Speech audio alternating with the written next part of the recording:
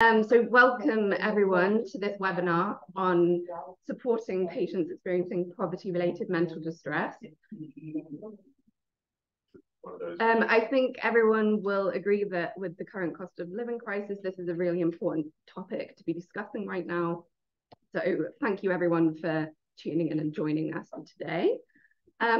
I will give an overview of the agenda for the session, and before passing to the first speaker, just a few reminders. So cameras and microphones are off by default for the audience. Questions for the speakers are very welcome. Just post them into the chat. And the event is being recorded for posting to the University of Exeter YouTube channel. So just be aware of that if you would like to turn your camera on at any point. So agenda for this session, we're going to hear from Dr. Felicity Thomas from Exeter University about the DeStress 2 project. We'll hear how the project has developed training resources to support primary care health professionals, better support patients experiencing poverty-related mental distress, and hear about the uptake of that training and the impact it's had so far. We'll then hear from our DeStress community partners who will talk about why they got involved and how they've been working alongside the research team and GPs throughout this project. And finally, we're going to be joined by Dr. Mark Horowitz, who will discuss the efficacy of antidepressants and his work at the drug de-prescribing clinic in North East London. We'll spend about 20 minutes with each speaker, and then we'll have time at the end in the last 20 minutes, half an hour for questions. So I really hope you enjoy the session, and I will hand over to Felicity Thomas now. Thanks, Ilsa. I'm just going to share my screen.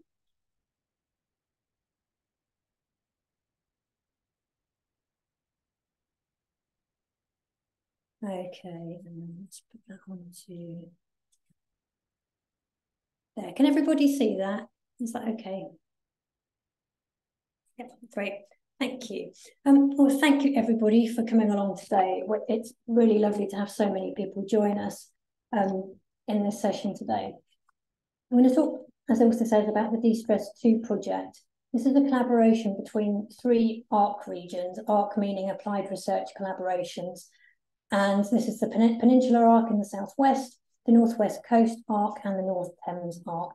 And together, our research team comes from across 6 universities. So the DeStress 2 project ran between 2021 and now, and it builds on findings from a large-scale qualitative study that ran from 2016 to 2019 that looked at the impacts of austerity and welfare reform on mental health in low-income communities. So just to give a bit of context to the project, the number of prescriptions for antidepressants in England has almost doubled in the past decade. And within many low-income communities, the use of antidepressant medication is especially high. And you can see on the map on the left there, the red areas are largely coastal and post-industrial areas. And what we're seeing is that these, and that's where antidepressant prescribing is highest. What we're also seeing is that these drugs are taken over much longer periods of time than was the case in the past. Now, much of the evidence around antidepressant effectiveness is based on studies with people with severe depression. And this is something that's very often not made that clear to patients. Most patients in primary care are in the mild to moderate range, for which evidence suggests a relatively low effect size or number needed to treat, meaning that for the majority of people, antidepressants are unlikely to really be of much benefit. And this matters not just because people may be being given unhelpful medications, but also because there's a potential for adverse harm. There's a lot of evidence to suggest potentially harmful side effects, including emotional blunting, which affects people's ability to feel joy, excitement, enthusiasm, and other emotions, weight gain, insomnia, decreased libido, nausea, and other things too. And we know from our previous work that high antidepressant prescribing can actually feel really disempowering for low-income patients, particularly when people have actually taken quite a lot of time to build the courage to actually go and seek help for their mental health issues in the first place. At the same time, what we know from our work is that prescribing antidepressants in these kinds of situations can also leave doctors feeling really conflicted and unsatisfied when they feel that what they're doing isn't necessarily going to be of great benefit to the patient. So in terms of the policy context of the project fits pretty well really with recent policy shifts, especially the Community Mental Health Framework for adults and older adults, the NHS long-term plan, and the updated NICE guidance on depression. However, there's currently very little guidance available on what these approaches might mean for the delivery of healthcare consultations and how staff, in particular GPs, might move from a fixing through prescribing role to more of a sort of supportive role, or how they can work most effectively to support patients alongside social prescribers and the other people that make up what are increasingly expanding and diverse primary care teams. So if we look at the aims of the project, well, the core aim of the project was to test possibilities for initiating a shift in current cultures of prescribing and antidepressants in primary healthcare, particularly in relation to poverty-related mental distress. And to do this, we wanted to develop training that could realistically be completed by a high volume of very busy health professionals, and training that introduced a few key concepts that could bring about realistic changes in practice, and that could be done in a way that GPs in particular didn't feel was us criticising their existing work, particularly in light of the enormous pressures that we know they've faced in recent years. So this included developing training that first off introduced a framework for addressing social causes of distress in a more person-centred way, considering language and introducing scripts that could be used to engender empathy and create space for the patient to feel listened to and heard. Secondly, what we were seeing in our previous work is that doctors very broadly fell into two camps. Now, of course, there are exceptions, we do appreciate that. But broadly, we saw that there were GPs who were adopting a bit of a sort of paternalistic approach to these patients and saw them as people who needed medications to be fixed, or alternatively as people who had social problems that GPs felt wasn't really their business to get involved with. And that meant that really important questions around broader socioeconomic circumstances were not being asked within consultations. And in both scenarios, the prescribing of medications was the usual response. So we wanted the training to help health professionals better understand the backgrounds and needs of their low-income patients, and to know how to work with them to identify their strengths and goals, rather than just approaching them in a sort of deficit-based way, which is what medications prescribing can do. And to be able to feel confident to understand and impart information on the limitations of antidepressants and explore alternatives to them. And finally, we wanted the training to give health professionals the confidence and legitimacy to know when to act in this sort of more supportive role. So the DeStress 2 training materials were co-developed during this project by researchers, GPs, and our brilliant team of community partners. And this was an iterative process where we developed and delivered training in person. We got feedback on the feasibility and impact from both those delivering the training and those receiving the training. And we refined the process as we went, and we tried to learn from our mistakes. If anyone today is listening who is involved in stage 1, you will know that things were far from perfect in stage 1. But eventually we got to a stage where we felt that what we had was the basis of a solid training package that could be rolled out more widely across the country. We recognised that delivering training in person was not going to be practical on a large scale, so we wanted to develop a resource that could be led by practices and done at a time that suited them, and that generated reflective group discussion that would help prompt both individual and practice-based change. So in phase 2, we used feedback from the in-person training that we got in phase 1 to develop the online resource, with the intention that this could be facilitated within the practice team and, once tested, made available to practices across England. In full recognition of the really extreme pressures on the primary care system across England, the training advocates small adaptations to usual care that can take place within existing primary care consultations, as and when that's deemed appropriate by health providers. The training does not advocate that GPs and other health professionals stop medication prescribing where this is not felt to be appropriate or advantageous to the patient, rather that they consider adapting consultation practice so that non-medical responses which identify and draw on personal strengths are also given full consideration. So to deliver this training and to assess the impact of this training, we had a 2-stage methodology. In stage 1, this involved the training of trainers. We trained GPs and community partners from across 3 areas of England with fairly diverse demographic characteristics, so the southwest, the northwest coast area, and the North Thames region.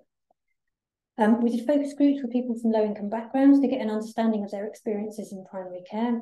We've done a lot of focus groups in our earlier piece of work. We just wanted to help ensure that our earlier findings kind of were still relevant. We identified practices in the 3 study areas that had high antidepressant prescribing and high levels of socioeconomic deprivation, and we targeted those for the training. In stage 1, we delivered training in person to 508 health professionals across 53 practices, and we used the feedback from this to develop our online resource. In stage 2, approximately 150 people in 30 practices from across England did the online training. When health professionals felt they'd delivered a consultation in line with the DeStress training, they were asked to give patients a link to a survey where patients could give anonymous feedback on how they felt the consultation had gone. That was available through a QR link or also through a hard copy. We collected a total of 106 patient surveys across the study, and we did 67 follow-up interviews with health professionals who'd done the training to get their feedback about their experiences of the training and what they saw as the barriers and enablers to implementing the messages in the training. And also we wanted to see if there'd been any early impact on people's practice. Now, of course, a lot has changed in terms of primary care practice in the time we've been running this project. We're seeing practice teams getting more varied with a range of allied health professionals now also seeing patients. So we ensured that the training was available to anybody that wanted to come along from the practice. So along with GPs, we also delivered the training to practice nurses, social prescribers, pharmacists, administrators, and so on. And in terms of where we did the study, so these are our first 3 sites, and these are the other sites that took part in stage 2. So you can see it's kind of quite a large area of England that took part in one way or another. I just wanted to flag this slide just so you could kind of get an idea of some of the core discussion points that we had in the focus groups, but also in the stage 1 training. We talked a lot about high levels of dissatisfaction amongst low-income patients using primary mental health care, the general lack of awareness amongst both patients but also health providers in terms of the limitations of antidepressants, the hugely varied ways in which practices work across the country, pressures within primary care which can help fuel medicalisation, and the potential for improved team working. And this was a sort of mind map that one of the team put together, where we drew together all of the ideas and all of our findings just to help us to put together our online resource in stage 2. So we worked with a visual ethnographer to develop the resource. Lots of community partner involvement in this. They star very heavily within the training materials, lots of film clips with the community partners talking about their own experiences. There was a lot of GP involvement, including from our trainers, but also from other health professionals, including Mark Horowitz, who we're delighted is here with us today. So these are just a few kind of clips from various parts of the training package, just so you can get a sense of what's in it. So how has all of this landed with patients and with health professionals? Like I said, patients who had received a consultation, which health professionals felt was influenced by the training, were asked to do this short anonymous follow-up survey. And these quotes here were really typical of the response that we received. 101 of the 106 respondents felt that the DeStress style consultation they had received was appropriate for their needs. That's about 95%. 76 survey participants actually went out of their way to make really positive comments about their consultation, explicitly praising the health professional's skills in listening and in showing compassion and empathy. Of those who made any negative comments, and there were only really a handful, only 2 were actually about the style of the consultation. Other negative comments were really about the length of the time that people had to wait for an appointment, or the fact that they had to see somebody different from the last time they'd been into the surgery. But generally, really, really positive comments from patients. So in terms of the feedback we got from health professionals interviewed were overwhelmingly positive about the online training in stage 2, with all the interviews who were asked stating that they would recommend it to others. The scripts and the film clips of patient lived experience and the reflective group discussion were all highlighted as being especially helpful. And as you can see in the quote here, it was evident that opportunities for practice teams to come together to specifically focus on issues relating to poverty and mental distress were quite uncommon. despite this being something that takes up a considerable practice workload, but it was seen as a really welcome intervention by people. And we talked about the barriers to delivering this kind of consultation, and not surprisingly, commonly people talked about GP consultation times not being long enough to really support patient needs, and that asking about broader circumstances would open up challenging conversations that couldn't then be properly addressed and available. And several people commented that this was especially the case as the day went on and they got behind with their appointment schedule. One GP who was really aligned to the messages in the training said that sometimes you just have to write prescriptions to save time in the short term so that you can deal with patients with more urgent issues. And time was especially seen as a barrier in consultations that were considered to be more complex, particularly when interpreters were required. And there was also a perception amongst some that patients who'd come to the UK from other countries might have a different expectation about what a consultation should be. The idea of patient agency and shared decision-making were not necessarily seen as a cultural norm or expectation for everybody. Some people also commented that when you've got locum doctors, you might be less invested in a patient. It's also harder to guarantee this kind of consultation. Waiting for other services was also emphasised as a really major issue, and one that led to antidepressants being prescribed as a stopgap. And this reinforces earlier work we've done in this field, where doctors feel they need to give a prescription to show they're giving the patient something. And you can see this quite clearly in these quotes here, this idea about not leaving a patient with nothing when you know that the time frame for therapy or other support is going to likely be months or years away. For some people saw sort of embedded practices of working as being a barrier as well. Like I mentioned earlier, for a minority of GPs we spoke to, dealing with social issues wasn't really considered part of their role, and you can see that on the quote on the left. Others recognise that they've been practising as a GP for a very long time, and they may be fairly sort of entrenched in their ways of working, and they felt that might impact on their practice too. Primary care networks, the merging of practices, all of these shifts in primary care are quite new for a lot of people, as is the introduction of social prescribers and other allied health professionals into primary care teams. And it was very clear that many people were still trying to find their way here, and there was a real lack of team awareness very often around roles and remits, and a lack of coordination across practices within the same primary care network. There's no standard way of running a practice, but there was a lack of awareness quite often that other practices might work differently. People saw what they were doing as being the norm without reflecting on how this had come to be the case. And there were also some evidence of hierarchies within practice teams, which you can see in the quote on the right, which were seen as an obstacle to changing embedded ways of working. So that's sort of the barriers.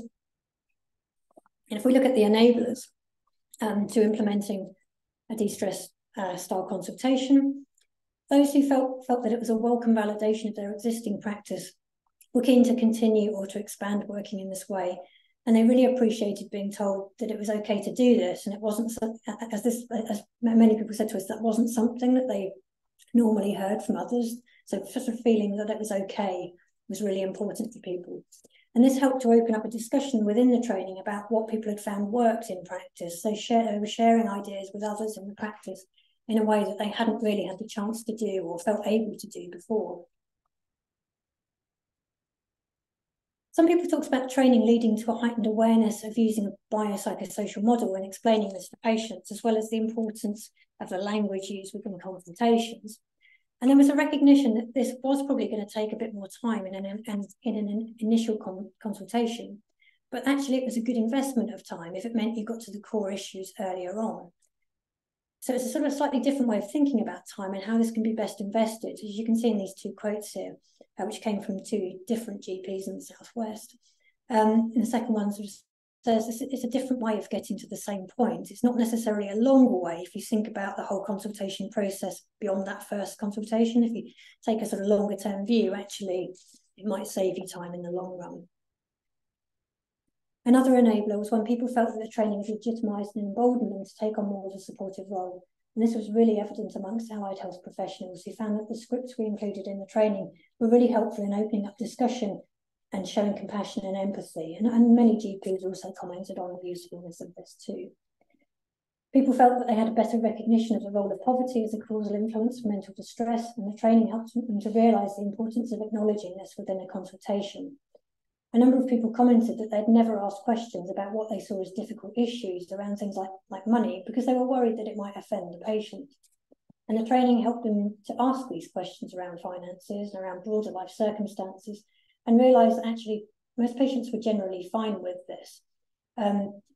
And then health professionals said that they'd tried doing this and they felt it had really enabled them to work better and identify positive step forward with their patients.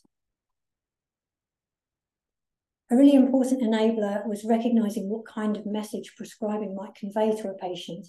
You can see in the quote here, the GP says that the training helped them to recognise that by giving medications, you may be perceived as implying there's something wrong with the person rather than their situation.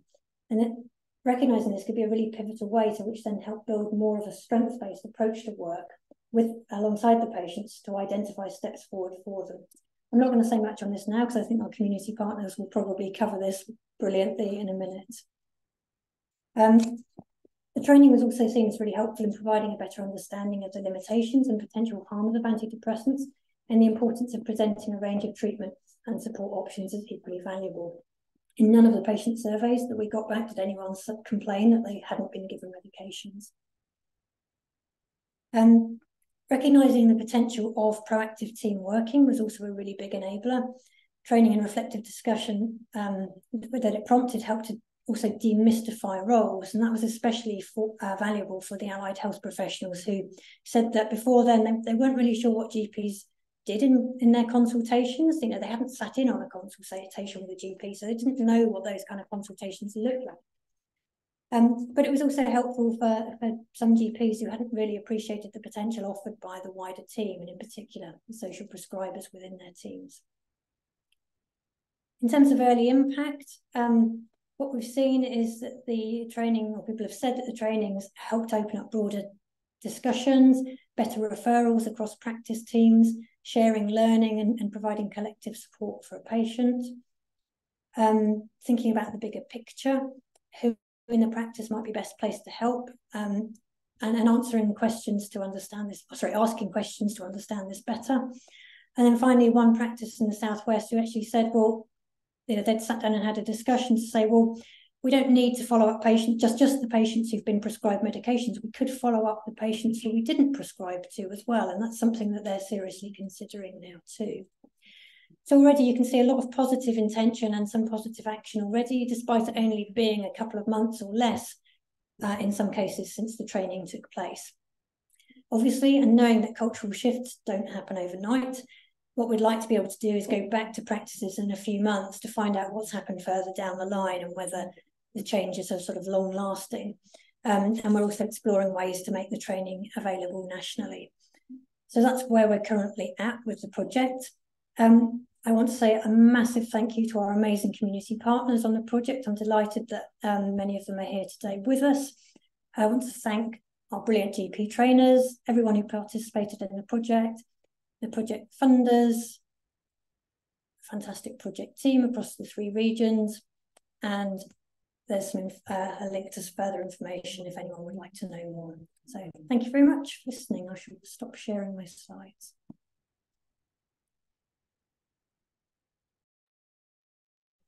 Thank you so much, Felicity, for that. I'm sure people will be, I can see people are already posting questions in the chat. So please continue to do so and we'll get to them at the end. So as you've just heard, we've worked with a team of around 20 community partners throughout this work who have used their lived experience to help develop the training materials and deliver the training. The plan was to hear from 3 of them today, Philip, Debbie and Ralph. Philip unfortunately couldn't make it today, but he has made a video that he wanted us to share with you. So I'm going to attempt to play that now, and then I'll hand over to Debbie and Ralph, who will talk to you about their experiences. So let me share this video.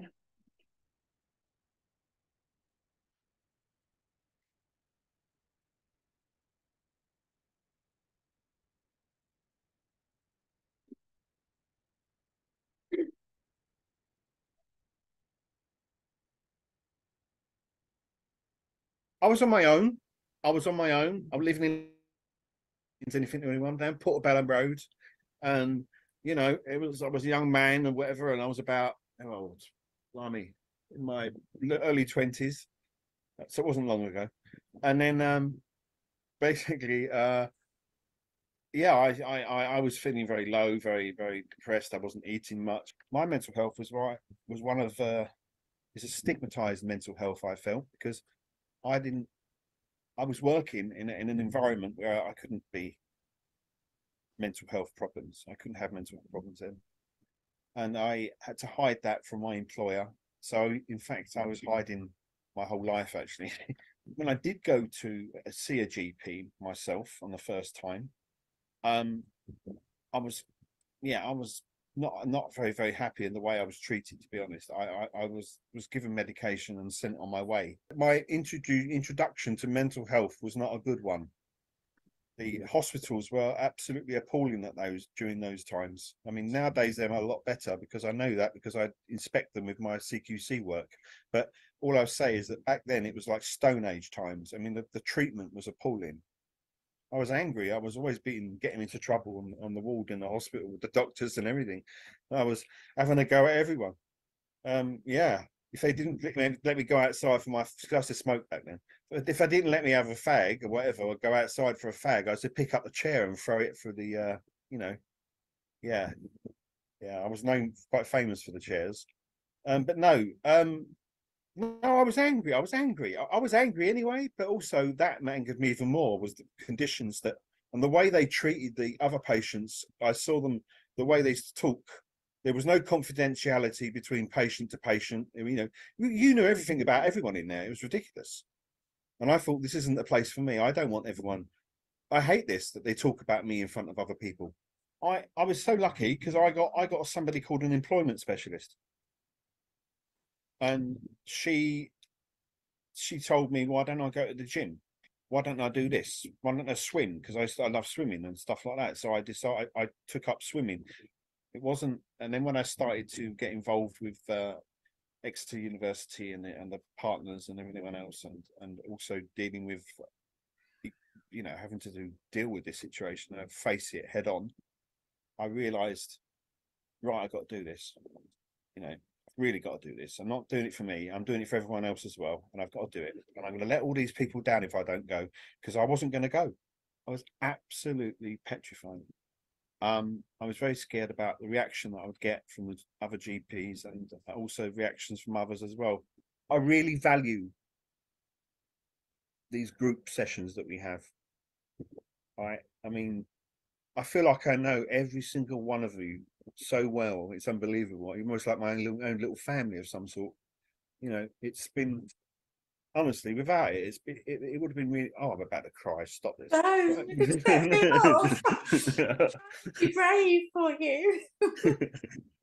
No, thanks to everybody, because everybody has their own sort of problems, issues that they're dealing with, and it's made those issues, my issues, lighter than what they would have been. The beginning stage of the fear of going to be delivering, and then doing the delivery, then coming back into the room again with everyone and delivering what you felt it went and how they felt it went. So yeah, that's how I felt. I felt I was being supported 360 degrees wise via the group in the early stages. Yeah. Because without the group, I wouldn't have done the delivery. I'm sorry to say, I really wouldn't have done. I don't think I could have done it. Not that I wouldn't want to do it. It's a case of, I don't think I was able to do it. In the very beginning, we didn't know you. You didn't know us. We were expected to go out there and give our heart over to these GP surgeries, and what was going to happen with that, with that information, that was a fear factor. There was a lot of fear going on for me anyway when we first started, and then we started to build that rapport, the trust and all that kind of thing, and then this group became what it is today.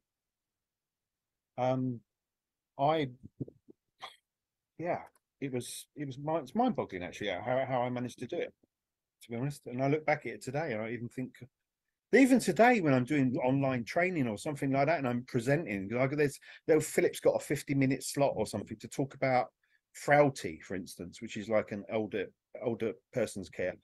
And I'm sitting there before the 50 minutes still panicking. I still get that panic. But once the mic's on and it's down to you, off you go, I'm away. I'm going for it. So it's brilliant. So thanks to that project, it's given me that self-esteem. It's given me all that. It's given me my mojo back, basically. So yeah, my life changed because I was able to talk in a group, in a mass, and everything else at work, and also at other different venues for different charities and stuff like that, which I was volunteering for at that particular time. And I was able to start talking to people, and now I'm teaching people. I mean, I can't believe I said that, you know, and that was a year ago when we first started the, you know, working with partners and also working with this project.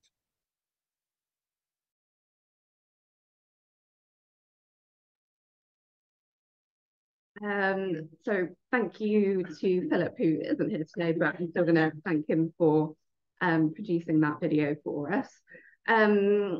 So now I think I can hand over to Debbie and Ralph, who are going to talk to us a bit more.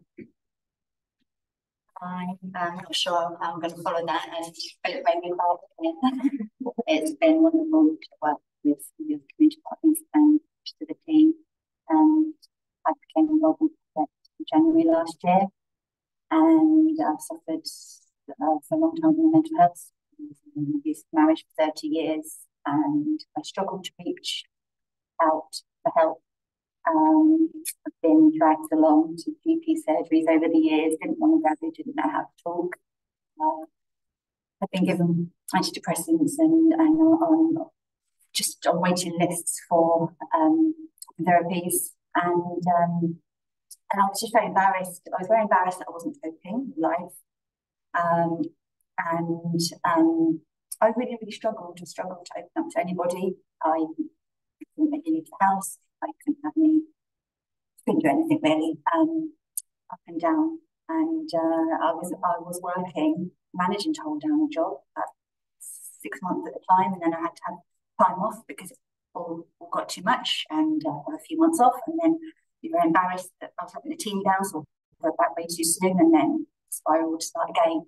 And I was really lucky because I got amazing. I went to the job centre. I've never ever been on benefits in my life. I had to because I'd given up another job, couldn't cope with it, and he called me in lockdown, and he realised that I was really poorly, and he put me through for referral, and I had the person ring me and they referred me, they basically said I wasn't fit for work. I felt even more embarrassed that I wasn't fit for work. They gave me some time, said we'd like you to take this time to find out what you need in your life. They realised that I'd gone through in the past, I'd relocated, and everything was just a mess. And it felt like I had the pressure taken off. I felt really embarrassed that I couldn't work, but it was the best thing for me because it gave me some time, and I got referred to this amazing group called 100 Women Group, and they helped, they provided, they paid for me to have extra life coaching, counselling, courses, yoga nidra, which is a guided relaxation, which really helped calm me down. I was with a group of women that knew what it was like to be in my situation. I'd never spoken in the 30 years, I'd never spoken about the situation I was in. So to be amongst women that knew without me even having to say anything, that helped me to be honest and open, and to realise that I was going to the doctor hoping that he would wave the wand and fix me. Didn't happen. I worked really, really hard over the last few years to find out what I need. I didn't know I was a mum and a wife, and I was watching the pile. I didn't know who I was or anything. So the 100 Women actually advertised this this research project. I'd never worked on a research project before, and had an interview, and before I knew, I don't quite know how, but I got signed up to this this amazing group of people, and I was so nervous, so nervous when I came on the first call, and then, as Philip said, when they said, "Oh, you're going to go into GP surgeries and you're going to do some training," I can't possibly, and I very, very nearly ran then because I was absolutely terrified. No way could I do it. But we had two weekly talk groups where we could just drop in and out, no pressure at all, with the other community partners, with researchers, with Suzanne, with other staff members, and we just built the most amazing bond together. And I was on the project for 6 months before I even plucked up the courage to go into a GP surgery. But I watched one of my other colleagues, Coral, and she very kindly allowed it to be videoed so I could watch it, and it took away some of the fear. So I had already built a relationship with her, and I thought, actually, I'm not doing this for me. I'm doing this for the other people out there that are struggling and are in a black hole and don't know how to get out. So that really helped, and it also helped to go to the GP with a GP trainer, because at the time when I was poorly, I didn't have a voice. I didn't know how to use my voice. I hadn't had a voice for such a long time, and now I'm on my recovery. I want to be able to explain how it feels when you don't know how to get through the day, let alone how you're going to live tomorrow. So it's helped me with my recovery. It's made me realise I'm a lot stronger than I ever thought I was. It's given me the opportunity to branch out into other things, doing voluntary work now for other organisations that I didn't think I'd be able to work again. Now I am, and I'm doing it, and I'm having to be very careful that I don't overwhelm myself. And I know now how to look after me, and if I'm looked after, then I can be there for everybody else. So just want to say thank you for the opportunity for being part of this project, and thank you.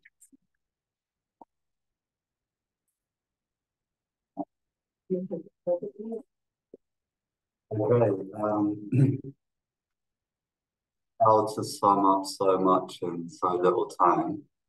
I had trained as a mental health peer support worker, which I thought would be my ticket back into paid employment, having been a carer for many years. And unfortunately wasn't invited to my own graduation, wasn't told why. My careers coach from the primary care network chased it up and didn't get a reply either. So I had gone from thinking I'd be back in work to then sort of being lost and drifting and having my confidence. And I happened to sign up to an email group, and I saw this thing about the DeStress project. So I was interviewed by Ilse, who's doing a magnificent job today, and did that day, and I broke down in tears telling my story. And yeah, I got involved in this group of community partners. As Debbie said, we had a twice weekly drop-in with Suzanne, who won't want me to sing her praises, but we have to give her credit, Suzanne Hughes, for the record. She has been a champion and a facilitator, and we've all learned skills. It's like an organic ecosystem of skills sharing and building, as Debbie described, as Philip described. So yeah, I went from sort of being quite isolated, dejected, a bit sort of my self-esteem had plummeted again, to building confidence. In my case, I'd actually done a lot of public speaking in the past, but I had sort of fallen by the wayside, and the main reason for that was I was a carer for my son who had a medical misdiagnosis and malpractice, and had become chronically ill with eczema, asthma, food allergies. I often had anaphylactic shock, which is in itself quite traumatic. I had a partner, maybe because I wasn't so well, who was undiagnosed with unstable personality disorder. both herself and myself have gone to the GP repeatedly and been told we've got depression and they're not antidepressants. When actually, like so many people, and which is compounded with poverty, we have had undiagnosed, which is much more deeper than depression. Through poverty, through the DeStress project, I realised that depression is a cluster of symptoms, and actually it was a symptom of a much deeper problem. So in my case, I think I had complex post-traumatic stress, which is something I learned to understand whilst on this project. And since I realised I had something to do with trauma and other difficulties, my depression almost miraculously lifted. I didn't want to jinx it.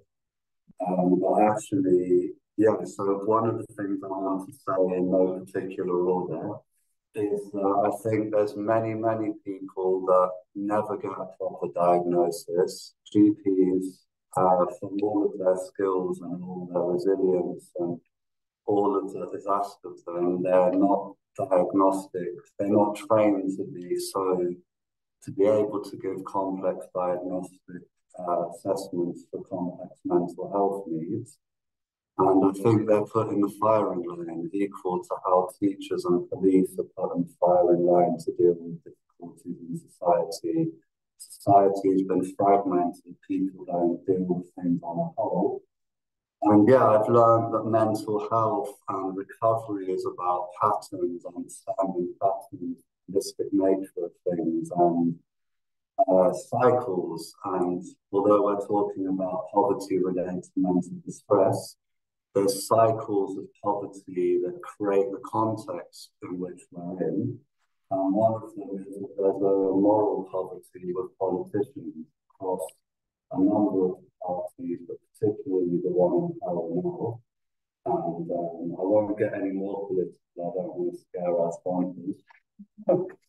But yeah, there's a poverty of understanding of how people struggle with holistic difficulties and how not having enough money in your pocket can worsen mental problems.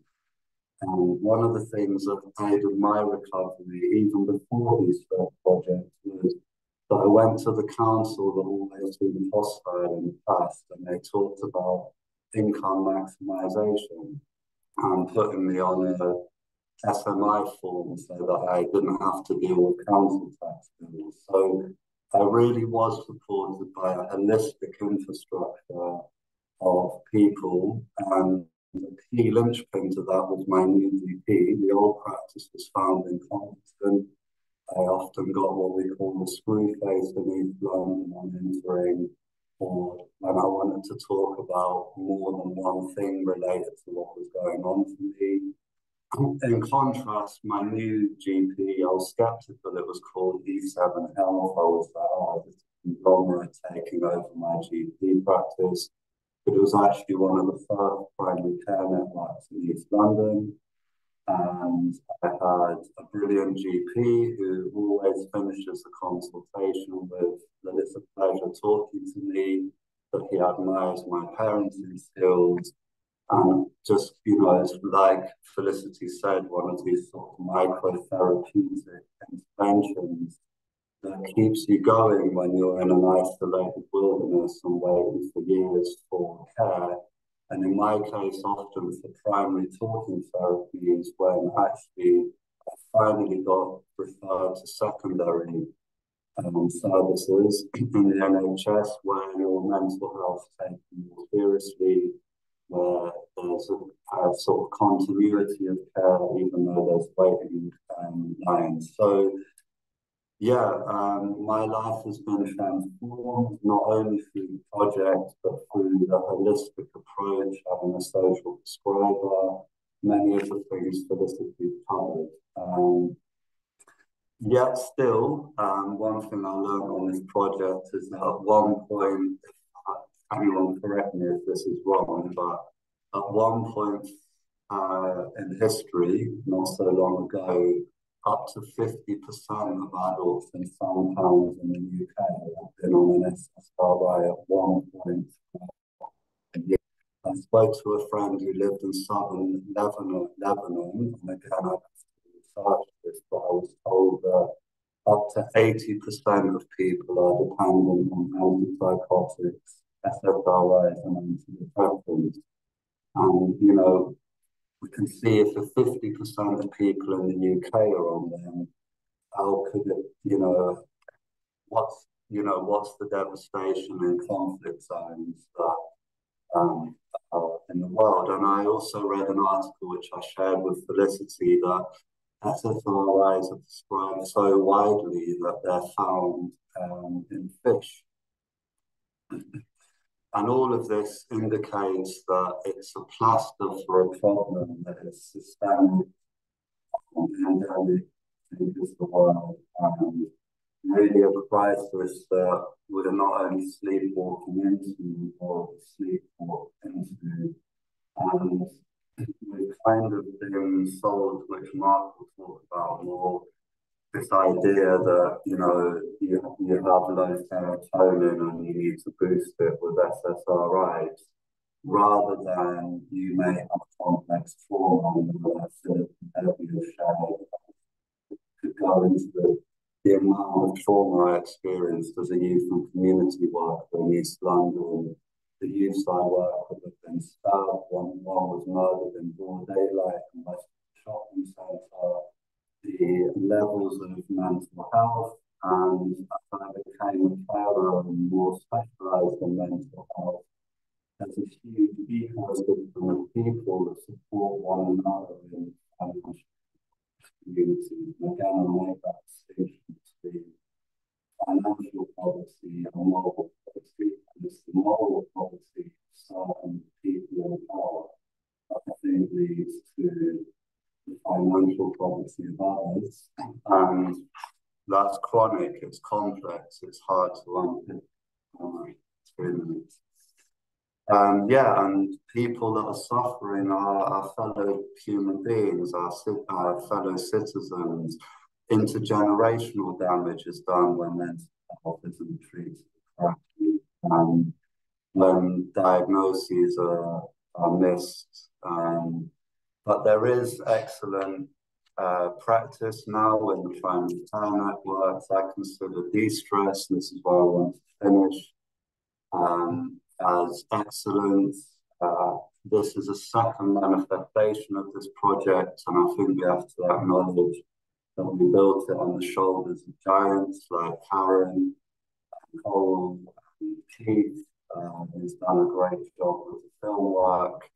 I need to acknowledge the sensitivity and brilliance of our GP trainers, one of which whom trained with my GP, the community partners, the researchers, the coordinating team. And I scripted this bit that DeStress is one of the most beautiful projects I've ever been involved in, and I've been involved in literally hundreds of projects. In terms of the level of integrity and dignity it affords people, especially us as community partners, who, even when we've got the gift of the gab, like myself, may have lost confidence. They created non-hierarchical spaces. I've never been on a project where, a senior academic or senior academics and researchers will join a group. I think because it often did as much for them as it did for us as community partners, because after all, we all have mental health, and we all have experienced distress with our mental health, or may yet experience that, and that's the message I want to get through as well. We don't know when crisis will hit, and turning crisis into opportunity, like Debbie and Philip and other community partners have, is a long process, and ideally people wouldn't hit the crisis in the first place. So yeah, a very non-hierarchical, holistic project. And I also do a bit of coaching as well as mental health peer support. And I came across the idea that integrity is a mountain without top. And there's just great integrity in this project. The last thing I want to say is that in mental health recovery, it's not only about having integrity towards each other and people within our interpersonal relationships, but we need to learn to have integrity to ourselves and to practice that integrity daily and to practice self-empowerment, self-development, self-love. And that's what this project was for me, being able to do that with myself, for myself, with others, and share that with GPs that are such an embattled group of people who are so important to consistency and continuity in mental health. So thank you for listening. Thank you, Debbie, for your bravery and everyone that's been so beautiful and kind and amazing. And yeah, thank you all for attending and taking the time. Thank you so much, Ralph and Debbie. You've been receiving lots of messages of support and appreciation in the chat, so thank you. If you have any questions for either of them or other community partners who are with us here today in the UCLP boardroom, put them in the chat and we will try and get to them at the end. Right now, I'm going to hand over to Dr. Mark Horowitz. He's a training psychiatrist, a clinical research fellow in the NHS, and an honorary clinical research fellow at UCL. So, Mark, I'm going to hand over to you. Thanks, Ilsa. Thanks very much for inviting me. I'm very happy to be here, part of such a great project. I'm going to talk for a few minutes about antidepressants. I think it's already been made pretty clear by people who've already spoken that low mood and anxiety is generally caused by circumstances, and it's helping people through those circumstances that makes the big difference. Antidepressants can't really get to the core of those issues. And I should also apologize. People have spoken from the heart, very affecting stories, but I'm about to show you a bunch of graphs. I apologize. That's my style.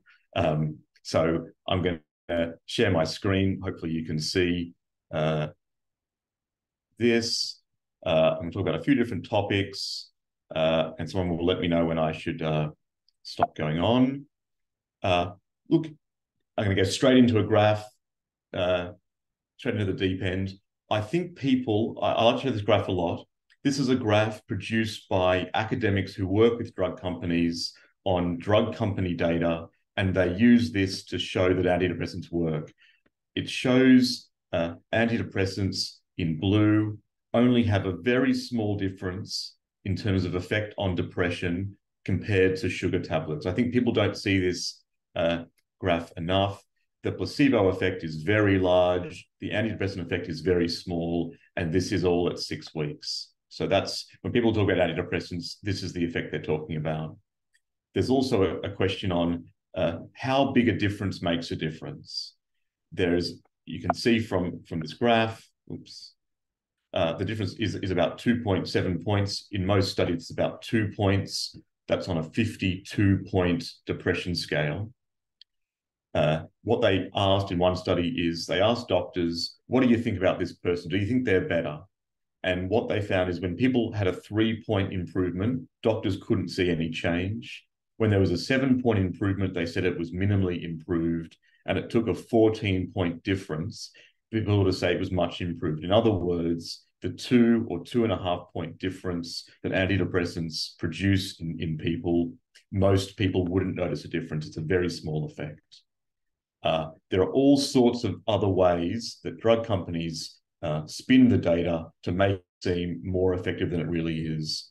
I'm going to point out just a few of them. Number one is they don't publish all the studies. So if you look at published studies, 48 studies are positive and 3 are negative. When you go to the actual data that's given to the FDA in America, it's actually about half and half. About the same number of positive studies when the antidepressant is better than placebo, and a negative study when there's no difference. So what is published and what informs guidelines, including the NICE guidelines, for example, is skewed by publication bias. So the drugs are very much likely to be less effective than they appear to be in studies. Another big issue in my mind is how short the studies are. They go for 6 to 12 weeks. Most people take antidepressants for months or years, and tolerance is a big issue with drugs like antidepressants. Tolerance means the drug becomes less and less effective over time. Everyone knows that about caffeine. It's also known for drugs like Valium and for opioids. They wear off over time. So what happens at 6 weeks is not the same as what happens after 5 years. And so these studies with short-term results will exaggerate how effective the drugs are, and they're likely to have very little effect after several years. And the last point is unblinding. In these studies, people given antidepressants will have effects, nausea, headache, dizziness, that will tell them they're on the drug. We know that people who know they're on a drug will improve. That's what expectation effects are all about.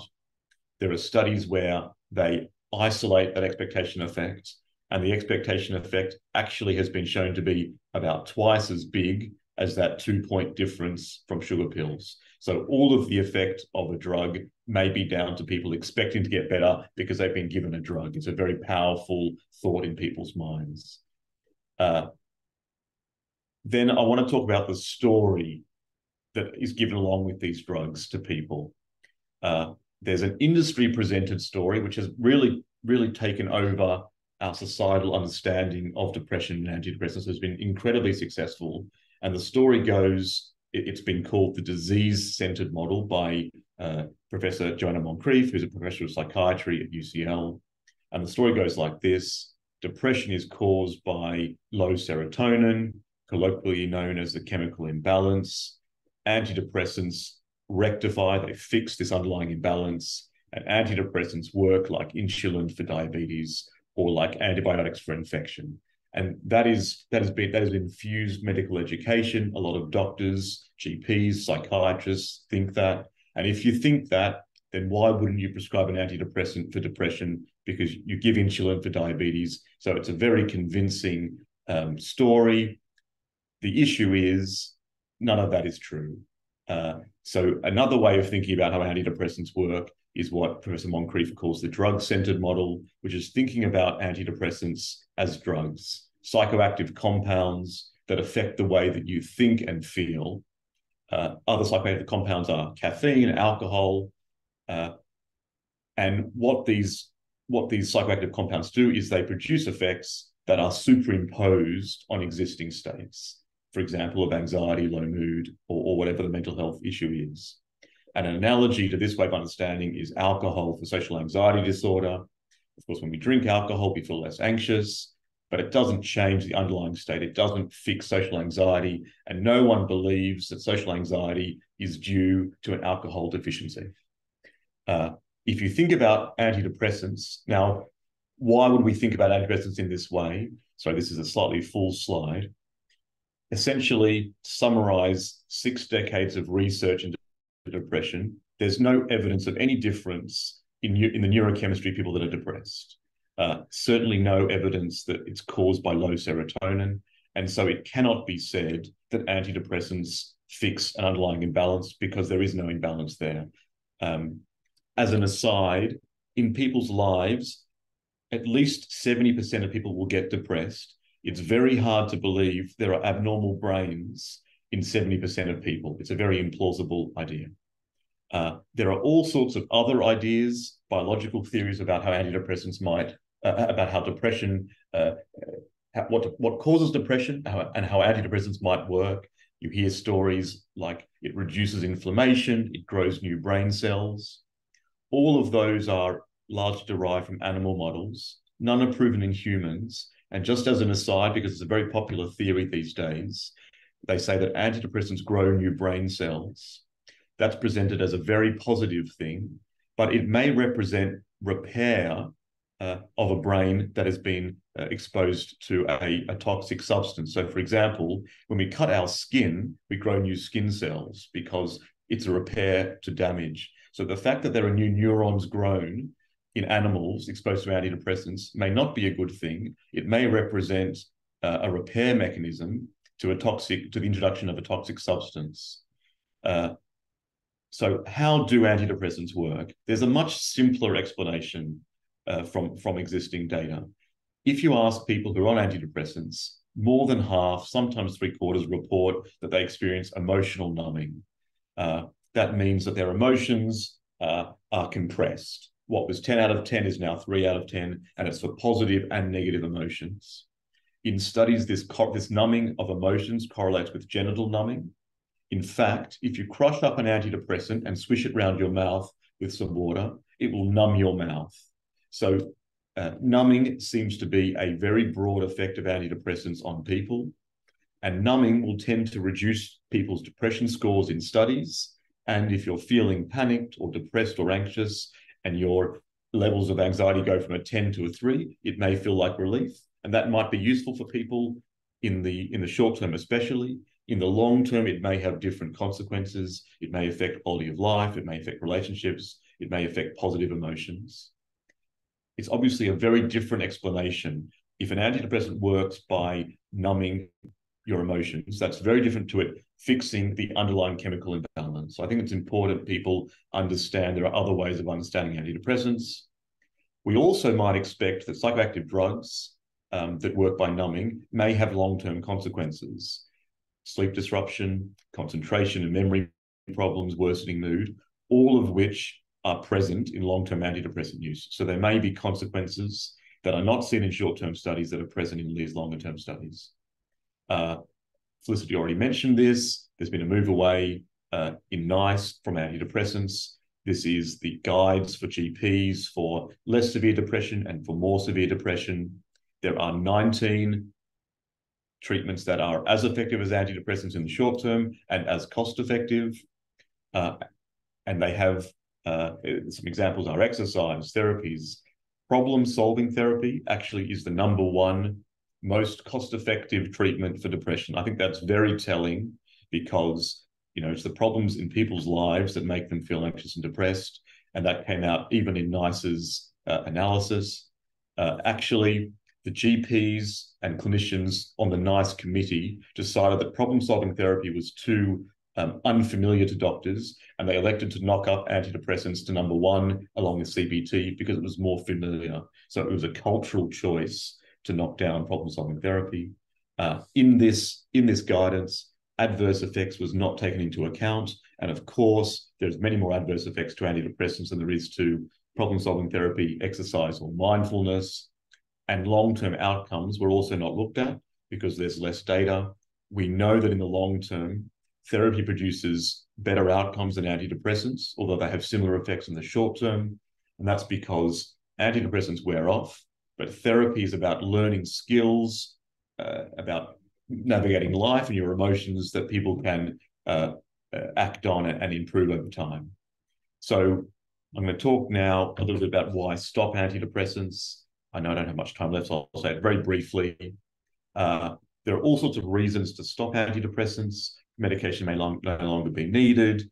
The stressor has resolved to put you in that spot. People develop alternative coping skills.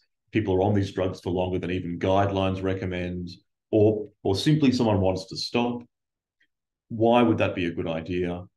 It may improve their quality of life. We know that more than half of people on antidepressants will have sexual side effects that can have big implications for their relationships.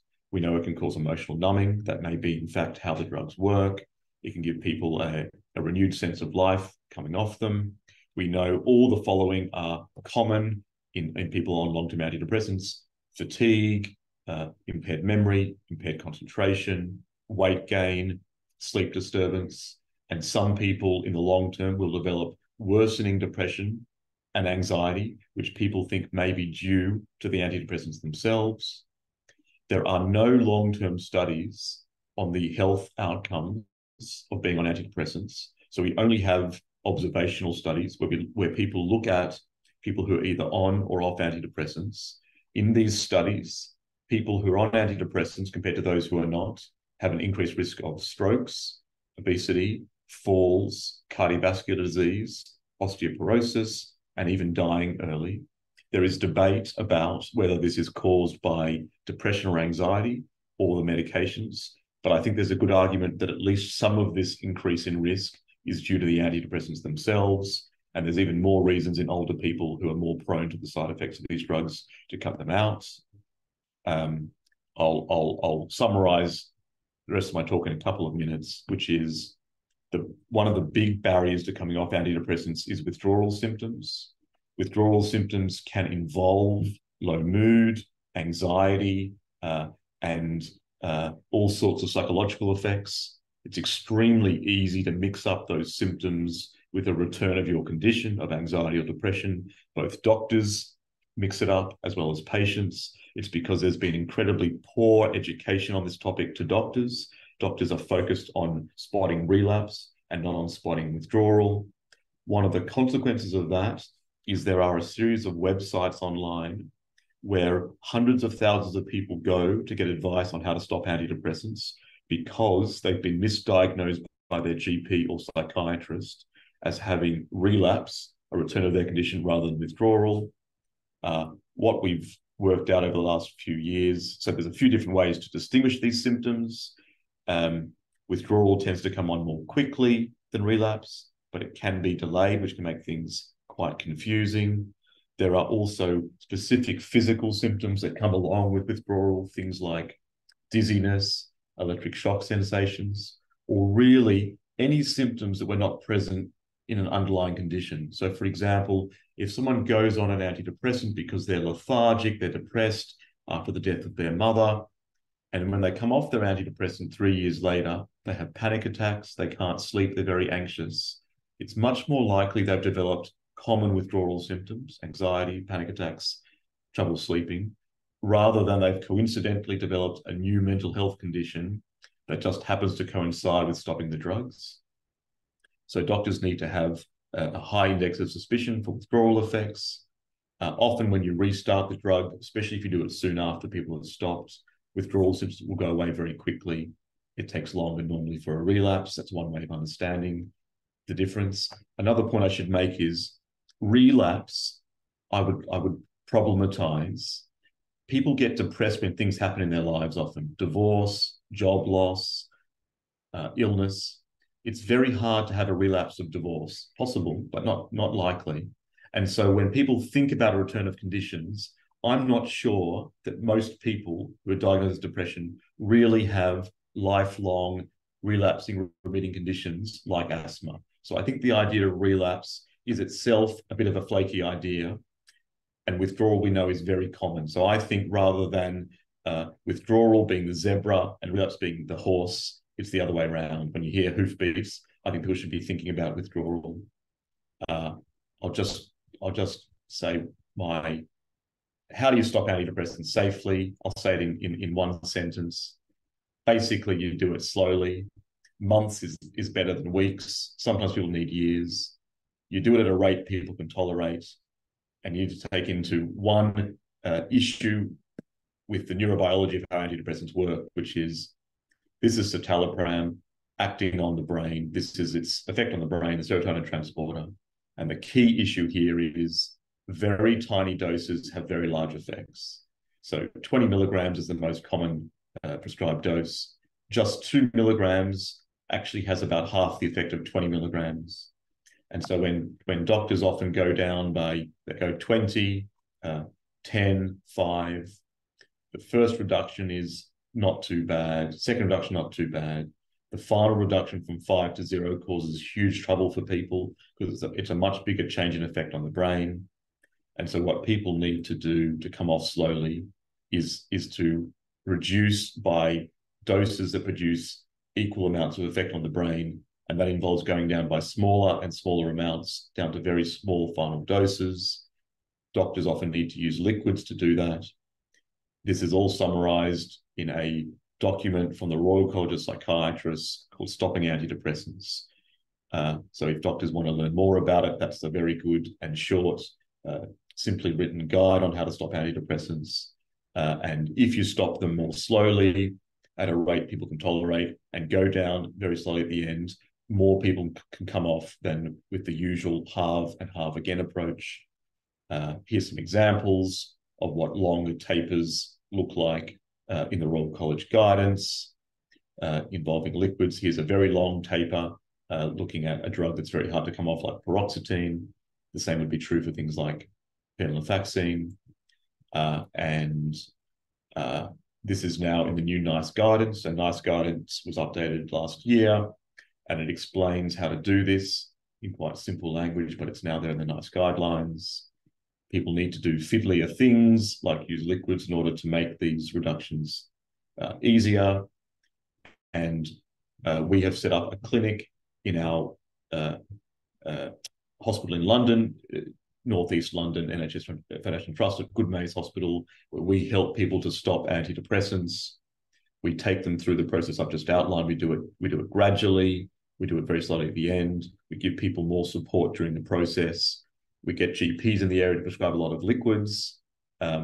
We have peer support groups. They can contact me in between appointments in case things go amiss. And in this way, 3/4 of the people we've seen have gotten off at least 3/4 of their drugs. Some have stopped them, some have stopped more than one drug, and all of them have failed with their GPs previously in doing it more quickly. And we're also educating GPs and pharmacists in the area. And we hope to extend this clinic to national referrals so we can help more people and also give more education to local GPs, which I'm very enthusiastic about. And there are other people who are copying what we're doing, which is great. And so we hope this will be more widely available over the next few years. I'll end there. Thanks very much. I'm on Twitter, and that's my email if anyone has any further questions. Thank you so much, Mark, and thank you to all the speakers, Felicity, Debbie and Ralph. So we've got some questions that have come through on the chat throughout your presentation. So I'm just going to pick out a few. And Felicity, I think the first one is for you, and it's about is the online training available and free to access for other GP practices? Thanks, Ilse. It will be, yes, absolutely. The intention right from the outset was that the training would be free and readily available to any GP practices who wanted to use it. What we're just trying to figure out at the moment is how we do that. Whether or not we go through the sort of mandatory training route and get it out that way so that it goes into a large number of practices. That is one route that's available to us, but everybody hates mandatory training, so it might not be the best route for this. So we're exploring other options, and we're actually, after this seminar today, we're having a team meeting to think through this in a bit more depth, and whether we go to get the resources accredited and so forth. But if anybody wants access to the materials now, if you just drop me a line, I'll put my email in the chat.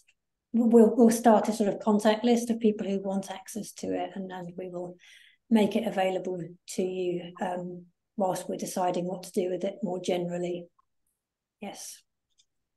Thank you, Felicity. I'm going to stick with you again with a question.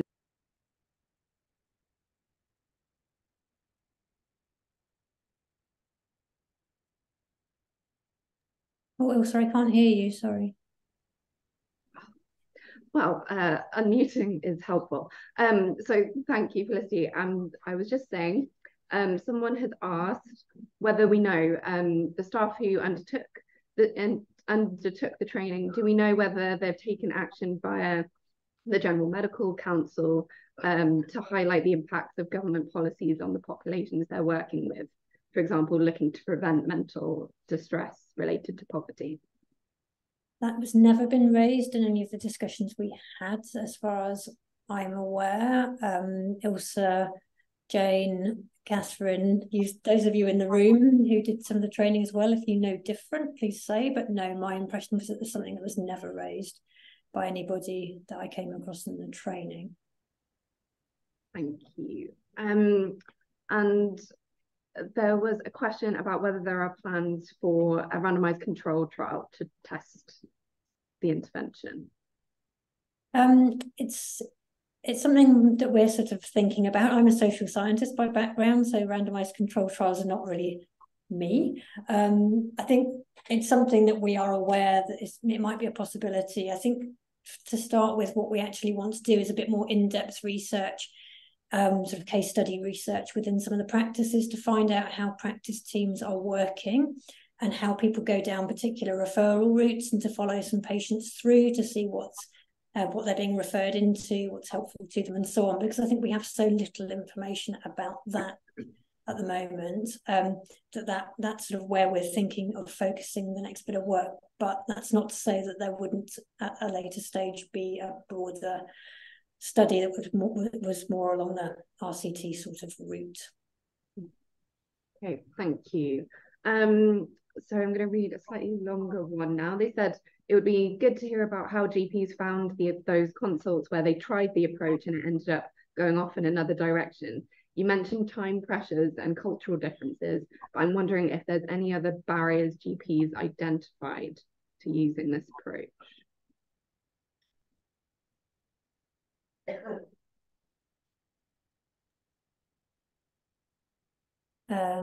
Sorry, I'm just reading the question.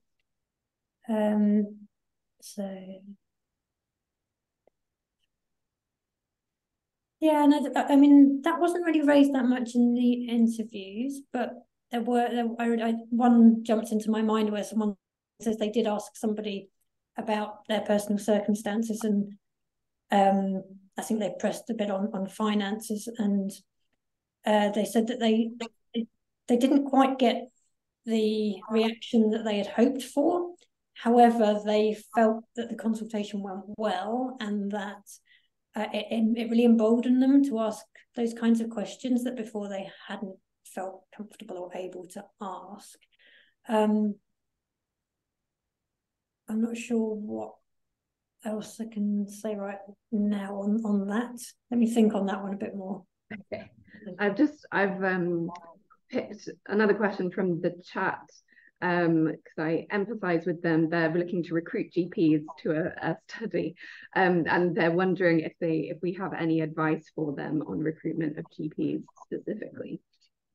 Well, at this point, I have to commend the amazing research team for their perseverance on this project. We started the project during COVID, when trying to access GP surgeries was unbelievably difficult for all of the obvious reasons.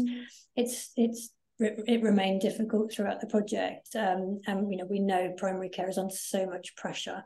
It's a very difficult space to work in. I think for us, finding links in, having a personal contact, or just sort of finding the name of somebody to contact within a practice helps. If you email just to a generic email address, you won't get a response. I think it was very helpful for us to be able to identify practice managers or a particular GP who we knew was interested in health inequalities, and that helped, I think. We worked through the CRNs, clinical research networks. That wasn't particularly helpful in stage 1, but it was much more helpful in stage 2, where we worked with CRNs from across England, and they helped to identify the practices that we needed. So that is quite a good route to try, and you can build the costs for that into a research bid. So I would strongly recommend thinking about doing that. And if you wanted to carry on that discussion online, feel free to drop an email to me, and I can talk you through what we did, if that's helpful.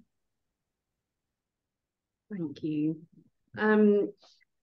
So someone says many of the systemic and organizational structures and culture limit implementation of broader ways of practicing beyond biomedical approaches. Have you got any suggestions on how to support clinicians working within these systems? It makes me think of that mind map that we developed, because we had a box in there that was what is within the GP's control and what is without, because we wanted to acknowledge the huge challenges that they're facing just because of the system that they're in. Felicity, yeah, and I think we were critically aware of that and the pressures that people are under. But so I think it's about, it's about small changes. It's about not necessarily seeing antidepressants as sort of the initial go-to in a first consultation. And a lot of GPs wouldn't do that anyway. But actually introducing some of the more I guess having a slightly more open conversation with people about those limitations and raising patient awareness, because I think, a lot of patients don't know how effective medications are or aren't for them, and a lot of people still see health professionals as the people that do know. And actually what we found was quite a lot of confusion on both sides, actually, in terms of what was being prescribed and why it was being prescribed and how helpful that was or wasn't to people. So, what we were trying to do was just those slightly smaller shifts, introducing a discussion around broader circumstances rather than necessarily going for the prescribing route. So the training materials have got little scripts in them that people can try. And looking at the patient feedback we got, it focused so heavily on how much people appreciated feeling listened to. Time and time again in the responses we got, people said, I felt listened to, I felt heard. And we didn't ask anybody to say that, but it was the theme that kept coming up. So it's those sort of small, going back to basics, sort of simple things, I think. I'm not sure if that really answers the question, but we recognise that people are working in these very difficult circumstances. So it's possibly just about sort of shifting the emphasis of the consultation to try and have that broader discussion in the first place, to try and understand really what the issue is, because quite often it's not what people think it is. And I think the community partners have covered that really well, and what they were telling us about why they went to a GP and what they were expecting and then kind of didn't necessarily come out with. So I think it's about sort of everybody rethinking what that space is for in those contexts. Thanks, Felicity. I will take you out of the spotlight for now, because there is a question, I assume directly for Mark. So someone says, in my psychology undergrad, we were taught that SSRIs work by making it more likely people will experience a sense of reward when engaged in activities they previously found meaningful and rewarding. They want to know, is there evidence for this? And also a broader question, can we ever justify the prescription of antidepressants in mild to moderate depression? Good questions. There are, I don't know the exact studies you're talking about. There are different studies in animals and humans that look at giving people antidepressants, what happens after in the first few days. There are studies that find that people respond sometimes less to negative words like disgust and anger, and sometimes more, sometimes the reverse for positive words. So there's sort of a mixed literature there. But the finding in long-term studies is the opposite, is that emotional blunting, is that people feel they have less response to things around them. People often describe themselves as feeling foggy, which is sort of a combination of cognitive impairment, memory and concentration issues, not being as clear on what their emotions are. When people stop antidepressants, what I hear from people again and again is, I can think more clearly and I feel more clearly. Sometimes people say that they get their gut instinct back. So I don't know the exact symptom. I don't know the exact experiments that you're talking about, but the long-term story in humans is the opposite of what you've said. The broader question on should we be prescribing antidepressants in mild to moderate depression? I mean, I showed you that the effects are extremely small. They're probably exaggerated by a whole range of methodological tricks that drug companies use. There is a whole range of side effects, including on emotions, nausea, changes to sleep, changes to concentration. There's a whole possibility that they're causing long-term cardiovascular and stroke issues. They're very hard to stop. I didn't talk about the data on how common it is, but half the people will have withdrawal symptoms. Probably a quarter will have severe trouble stopping. So there is not much benefit, a lot of harms. And as I quickly showed in the NICE guidelines, there are 19 alternatives that are as effective, as cost-effective, and with less harms. So I think given all those things, it's very hard to justify using antidepressants in mild to moderate depression. Thanks, Mark. I can see that Ralph and Debbie have a hand up. I just wanted to reiterate what Mark just said. There's lots of alternatives that have positive side effects rather than negative. And a lot of those are based on human interaction. So as society becomes fragmented, we all talk about social media and people being consumed in the online world. I read about a study in, I think it was Zimbabwe, where there wasn't much mental health infrastructure. They have a community bench where people know that if you're sitting on the bench, you need to talk about mental health. And I also wanted to address the controversial question that was there. There is a role for psychiatrists in mental health, but I think Mark will concur that it's a role that needs to evolve based on these findings. And I just wanted to say that we can create an enemy of psychiatry or GPs or people in poverty that are a stigmatized problem in society. But actually, this project has taught that if people work together across disciplines and fields, we'll find a holistic approach combining all of those skill sets together. Thank you, Ralph. What a good note to end on. I don't think in the last few minutes we're going to get to a decent response to any of the other questions. Was there something final from you, Felicity or Mark, that you wanted to add?